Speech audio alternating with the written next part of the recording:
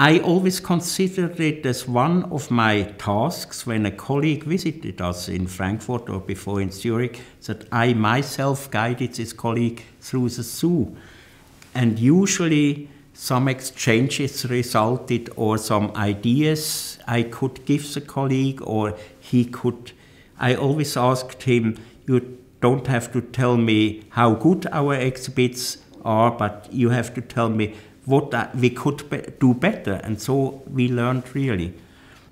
Exhibits that look bad nowadays, but have been built 60 years ago or so, may have been, at that time when they were built, some best and most modern exhibits ever built.